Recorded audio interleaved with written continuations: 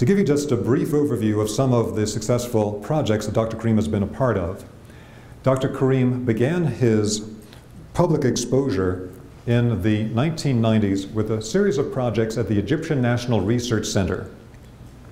And to make a long story short, they basically asked him to affect the life functions in living beings through pure geometric forms. Now, according to modern scientific and medical theory, it should not be possible for a simple geometric form to affect the life functions in a human body.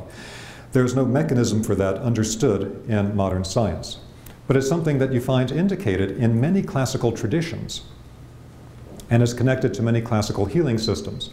So Dr. Karim was challenged, for example, to have 2 Petri dishes with different fast replicating cell cultures and leave one alone, and in the second cell culture he was to put a simple geometric form over it or next to it that would kill all of the biological life in the second Petri dish. And as an indicator of the type of person Dr. Karim is, he says biogeometry is not for killing, and I'm not going to kill anything. But what I will do is I will put a simple geometric form over this Petri dish, and I will completely paralyze all life activity. I'll put in suspended animation everything in that Petri dish. That's exactly what he did. And this is the report from the National Research Center of Egypt, written by the head of the Department of Microbial Chemistry, indicating the success of the first experiments, and that they could not explain how a geometric form could affect life functions to that level.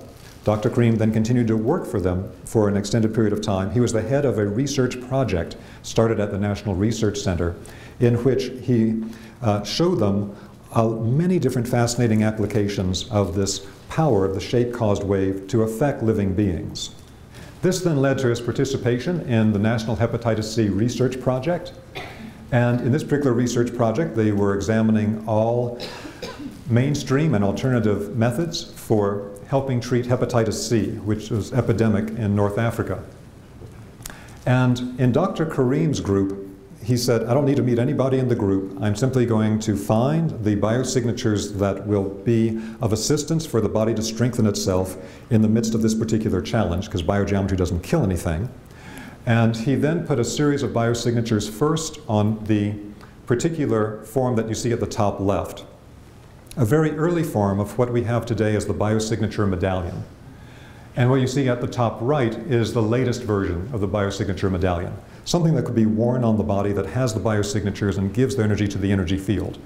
Just from wearing this particular early form of the medallion, Dr. Karim essentially won the first stage of the Egyptian National Hepatitis C Research Project.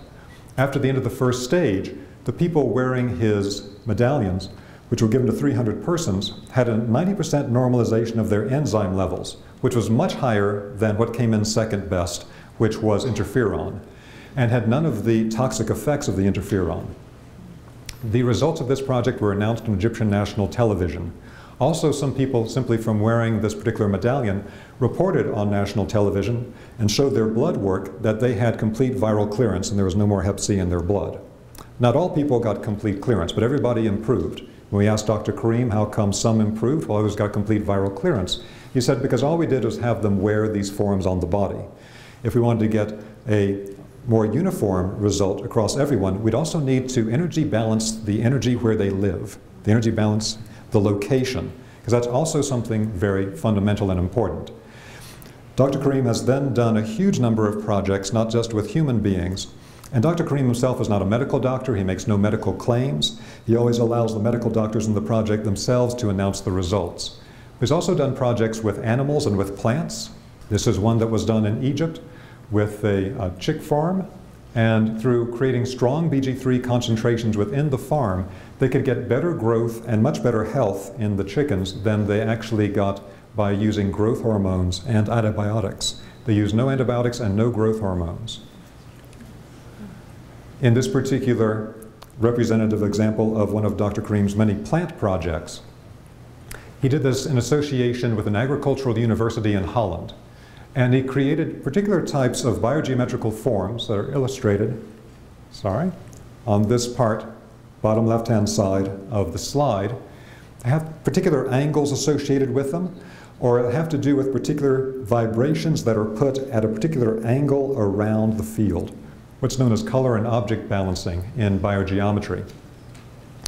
So they had two groups of apples grown at exactly the same time. One was grown with artificial fertilizer and with pesticides to keep the pest away. The other had no pesticides, no artificial fertilizer, simply created strong BG3 concentrations around the apples. They were then picked at the same time, and after being kept for a month in a heated apartment, you can see that the ones at the bottom left that were conventionally grown are already rotting. But the ones at the bottom right are still fine after a month in a heated apartment. So what Dr. Karim basically was able to illustrate in this particular project is that by creating strong concentrations of this energy quality, this energy field, around the apples while they were growing, he could get the effect of preserving the apples for a longer time. They would have a higher nutrient count, they would have no pesticide on them, and no artificial fertilizer would be required.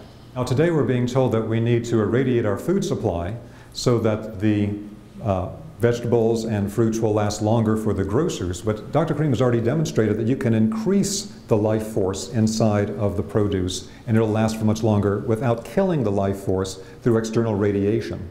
And again, this is just one example of a huge number of projects that Dr. Karim has done. In another fascinating project that was done off the Red Sea, he was asked by an engineer if there was some way that they could grow crops in salt water. And Dr. Karim said, I don't know, but I'm willing to try it, see what happens. And so he simply ran the salt water coming from the Red Sea through particular shapes and angles that would concentrate this BG3 energy quality and infuse it into the water.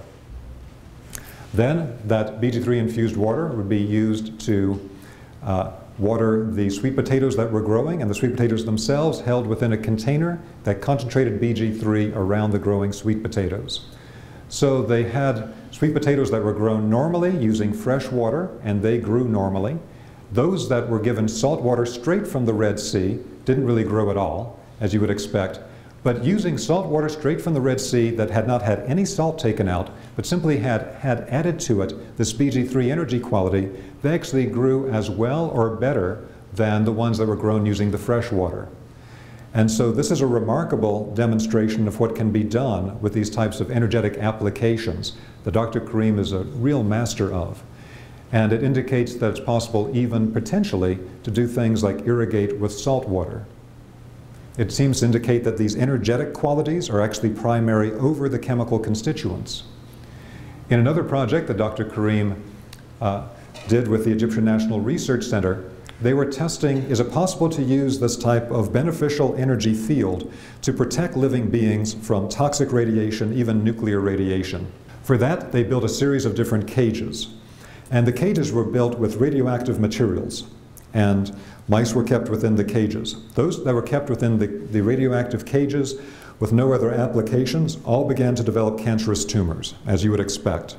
But mice within the exact same type of radioactive cages that simply had some of Dr. Karim's BG3 generating forms near the cage, like this biogeometry cube, as Dr. Karim calls it, simply having that in the same area, the mice within these particular cages were healthy with no signs of tumors.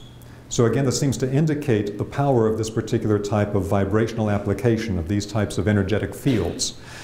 Dr. Karim has also applied this to mainstream work in electromagnetic fields because many people today are becoming highly electrosensitive.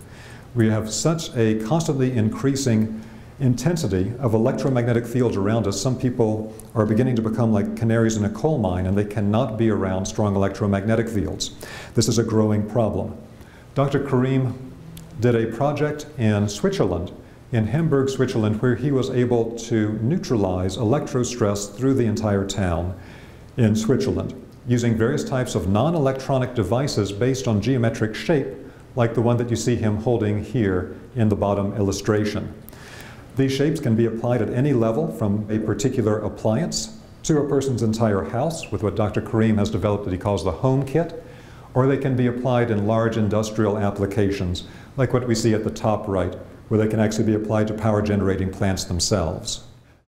Dr. Karim is also very aware of a phenomenon that is best known in Central Europe, and particularly around Germany and Austria, which is geopathic energy grids. These are particular lines of energy that run through the earth that have toxic radiation.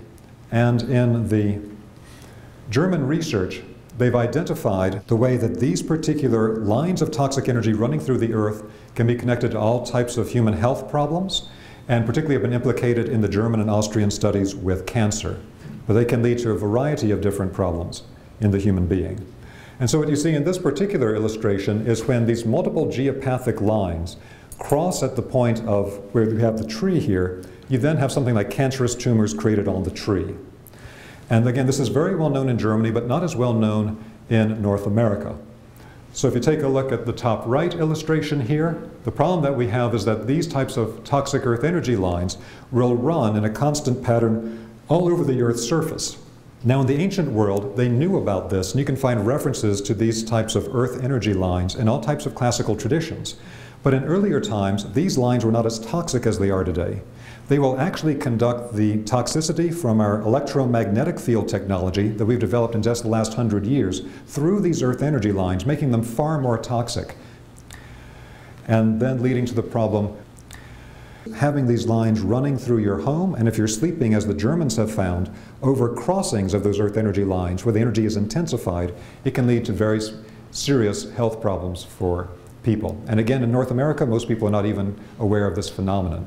Dr. Karim, once again, has solutions for this that he's developed with his knowledge of the shape-caused wave and of biogeometric energies that can be applied to anything from a single Earth energy line to forms that can actually be placed in the Earth and affect very large areas.